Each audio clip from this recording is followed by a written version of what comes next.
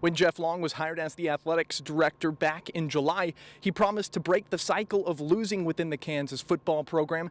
Today, he announced that David Beaty would not be the football coach next year after winning just 2 Big 12 games since he took over in 2015. I'll be honest, until I woke up this morning, because I said I wanted to sleep on it, I woke up this morning, and then when I knew that it was time, and I thought this was the day to do it, I thought we needed to move our program forward today.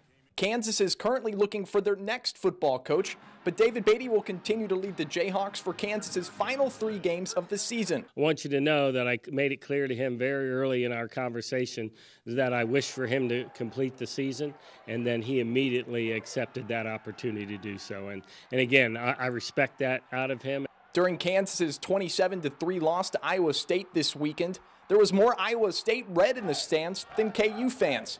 Long says fans need to show up to help turn around a program with a 6-39 record since 2015. I hope our fans saw that image.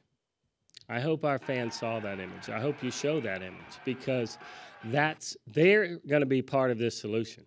This isn't done simply with dollars and cents. It isn't done simply with the right head coach. It's done with a fan base coming back, being passionately supportive of the young men in our program.